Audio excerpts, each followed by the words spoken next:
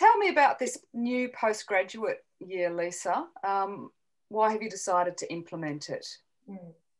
So it was a bit of a brainstorm at, sort of into last year when seeing and observing what our graduating year, which were our level 8 2020s, were missing out on because of the COVID situation and the uncertainty around not being able to provide them enough training opportunities, performance opportunities, which they missed all of them. So there was a really big need for me to look at, and the school to look at, how we could support these young people who just happened to fall into this really, really difficult graduating year.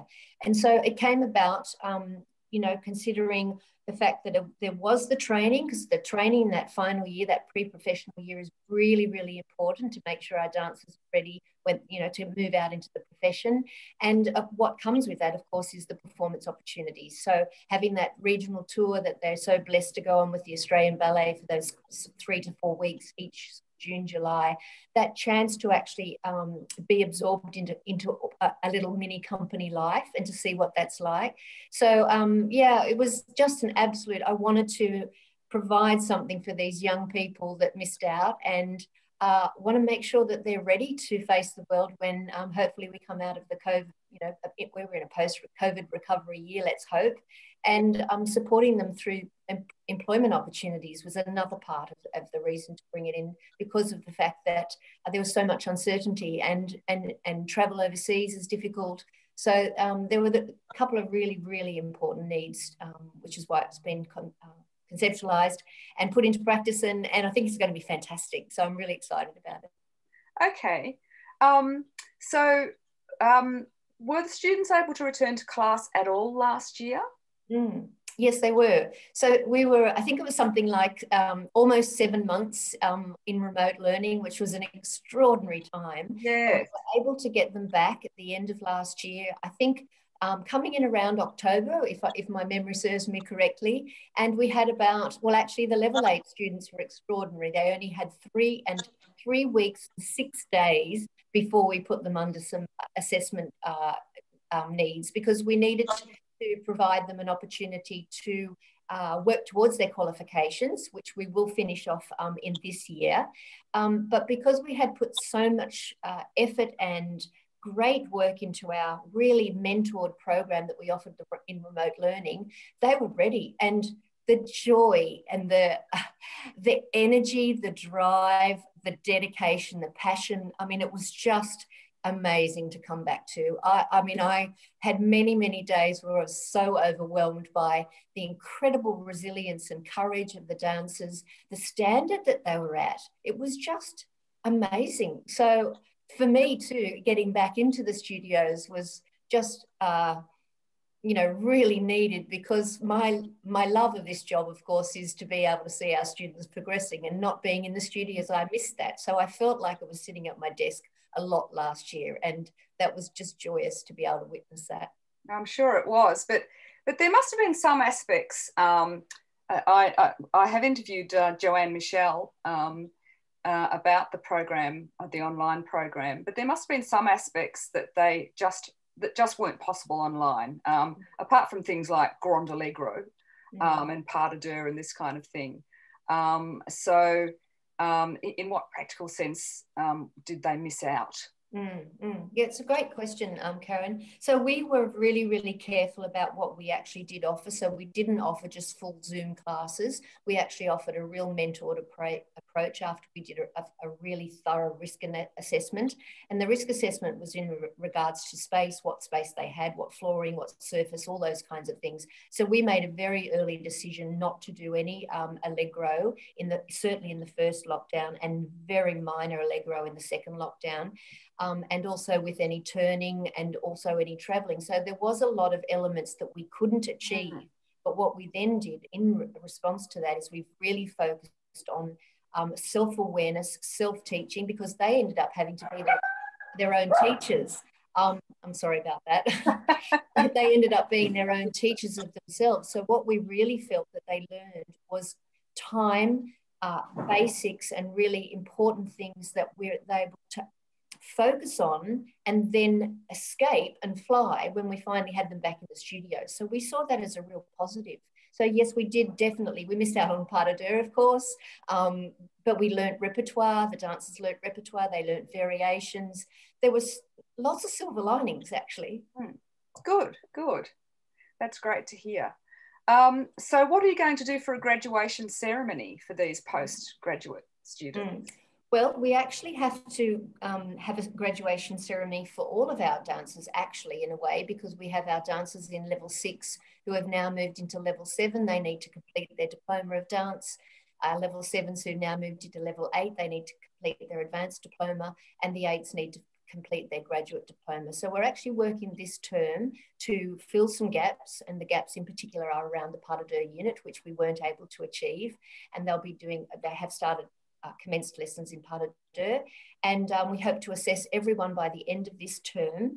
And at this point in time, we're still navigating what a ceremony looks like, just because at the moment Primrose Potter Ballet Centre is still closed to public, which means, of course, we can't have families in. So look, it might end up being a virtual event, but no matter what it ends up being, it will be a celebration beyond or a great celebration.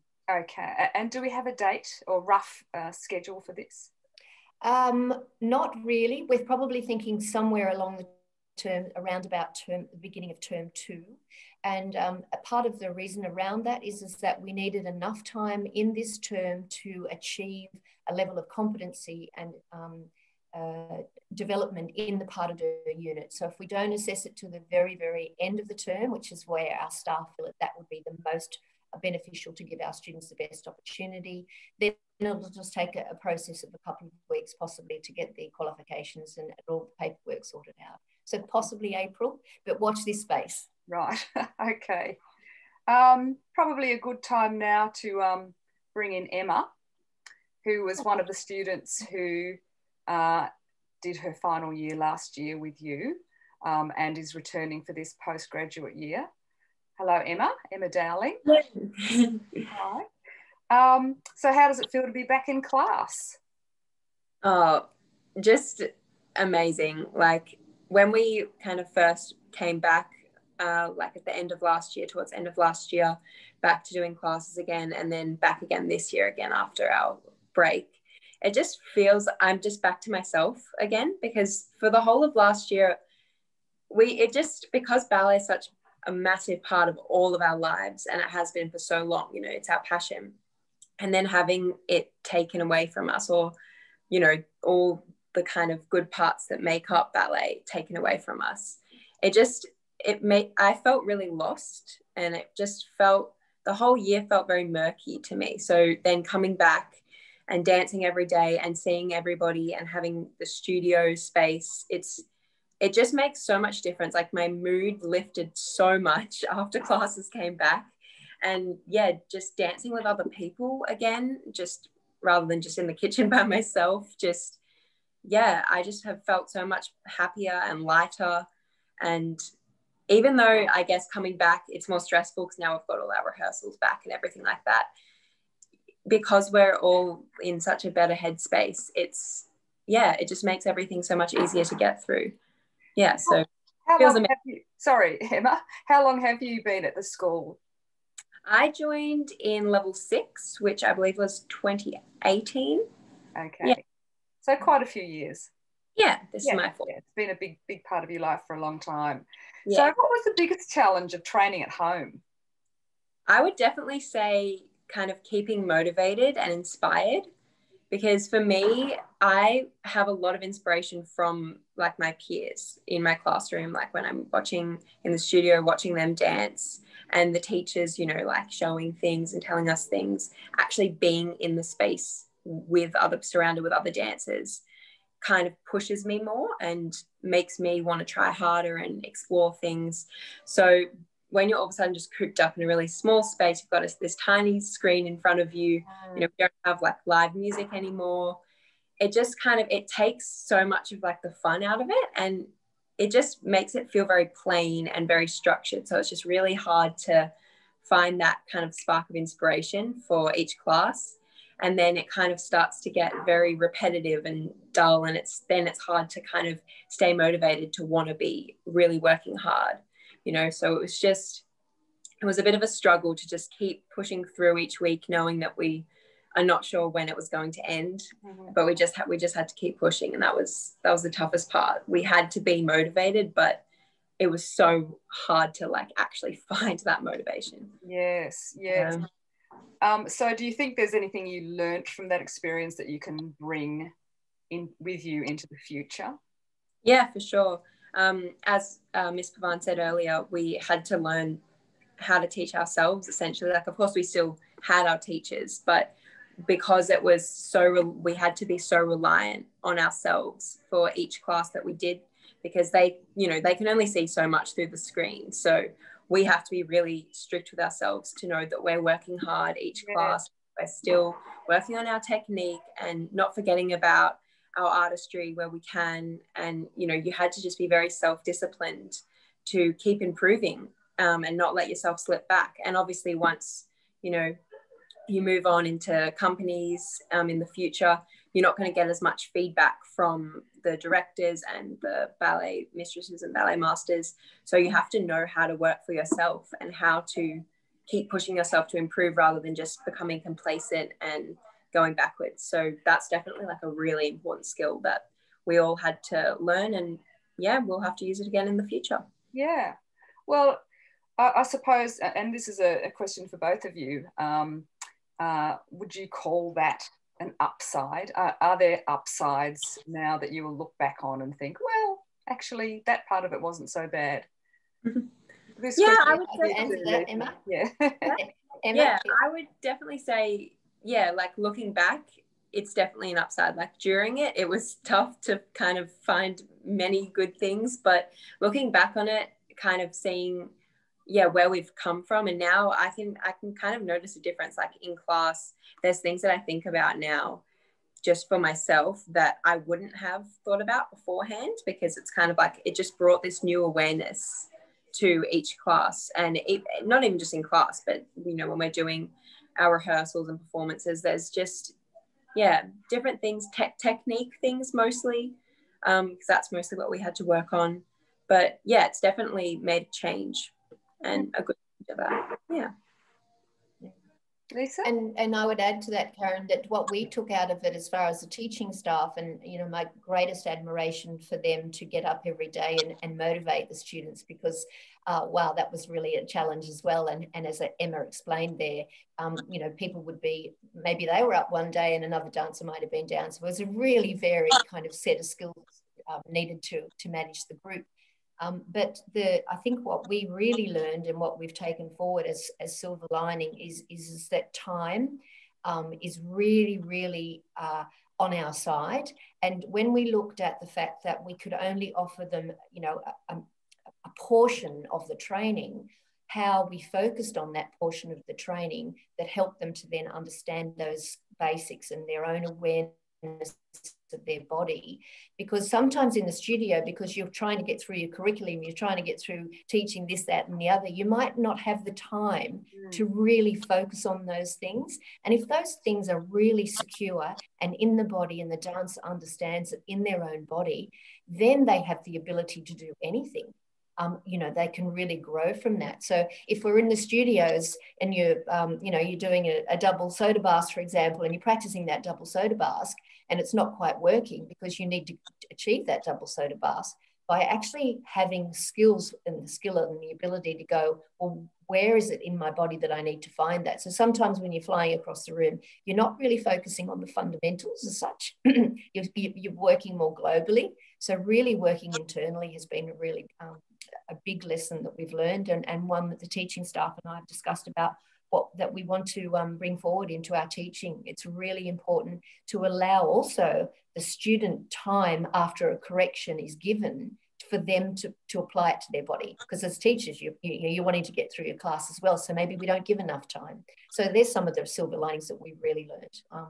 And definitely looked at opportunities for the dancers to look and learn through YouTube and other forms of learning. That was really beneficial as well. I'm not sure if you want to speak to that, Emma, just in some of the repertoire you learned things. Yeah, for sure. Definitely, especially with my level 8 teacher, Miss Michelle. We looked at a lot of YouTube clips and for variations and things, and she would find ballets, and that was really helpful for the inspiration part that I was saying earlier was really hard to find. So then watching a performance on stage from somebody, obviously like online, but it really kind of like helped us go, okay, wait, no, I remember what I want to do with this. And it just kind of gives us little bits of inspiration that we can kind of draw on. And then it gets us excited for what we know is to come eventually. So it definitely helps. And just to watch other dancers as well from different companies, kind of learn from them and find different things that you might not think to explore. Yeah. That's really interesting. I mean, between you, you've both sort of gone from self-reflection. You sort of found yourself with more opportunity to look within to your own internal resources and capabilities, while at the same time it's given you time to look outside yourselves from what is often, you know, the busy but small world of the dance studio and the Australian Ballet School, and that to beyond that for inspiration. So it's kind of worked in both ways, hasn't it? I think so, and including in that is, you know, the understanding around the anatomy and the conditioning and even terminology. Our level 5 teachers were working with their students on terminology, and if you understand what the step means, you know, fouette means and tendu means, it's a different language. It actually helps you then be able to manage the steps. So there was, you know, lots of little things like that. I absolutely agree with you. Reflection and resilience. I mean, I know that word is used a lot, but we saw so much resilience in our young people, and that will put them in great stead, and all of us, I think, for moving forward, and particularly in this vocation where you need to have, you know, you need to have your armour against, you know, for you, and to be able to handle the ups and downs and the ebbs and flows of casting and selection and all those things that go with being in a professional ballet company. So resilience is definitely our number one word, I think, that we've key word for the year taken forward. I think so. Yes.